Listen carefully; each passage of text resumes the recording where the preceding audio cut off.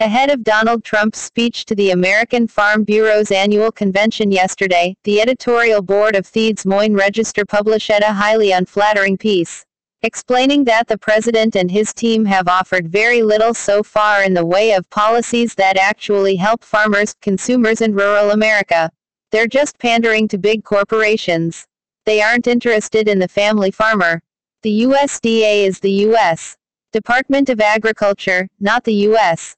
Department of Big Agribusiness. Which liberal uttered that? U.S. Sen. Chuck Grassley. The Republican railed on Agriculture Secretary Sonny Perdue in October for killing a rule designed to protect the rights of farmers who raise chickens, cows, and hogs for large meat processors.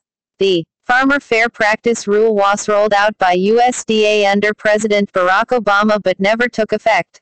The USDA, and agriculture in general, doesn't seem to be much of a priority to Trump. 7 of the 13 USDA officials still haven't been nominated. Perdue is also reorganizing the department in ways that threaten to downplay rural development.